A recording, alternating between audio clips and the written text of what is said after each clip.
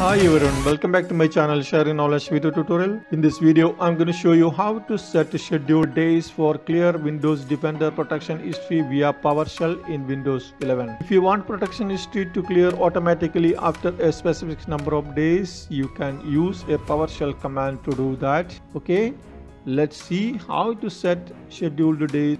Open the search box by pressing Windows logo key plus Q. Then type PowerShell in the search field. And then under relevant search results, select PowerShell, then as administrator. Click yes on the user account control prompt. It will open PowerShell window. Then type or copy and paste the following command: Set-MpPreference --scan-purge-items-after-delay --14. You have this command in the description box below. Copy and paste and hit enter. This command, each word starting capital letters, make sure that, and then hit enter.